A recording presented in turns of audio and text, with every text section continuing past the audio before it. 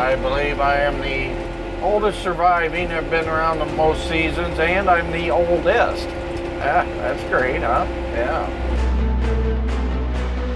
It's been the driest planting season I've ever seen, and I know that doesn't say a lot because I'm not super old, but I mean, even my grandpa and dad said, you know, this has never seen so dry. It seems like every weather event, whether it's rain, wind, heat, cold, it's just extreme. There's no middle anymore. We're gonna get it done. God has a plan.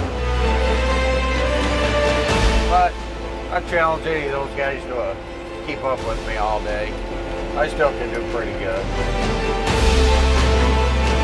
We'll see how long I last, I guess.